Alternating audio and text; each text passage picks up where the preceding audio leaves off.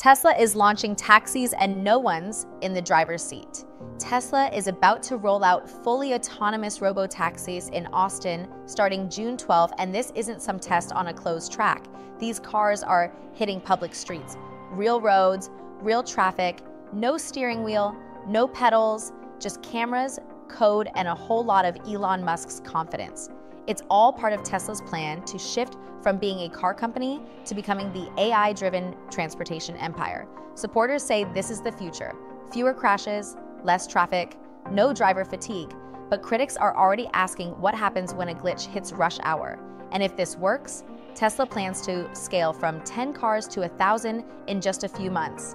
No licensing from Texas yet, no rideshare permit, just launch. So here's the big question. Are we witnessing the future of transportation or rushing into a disaster waiting to happen? Would you ride in a car with no driver?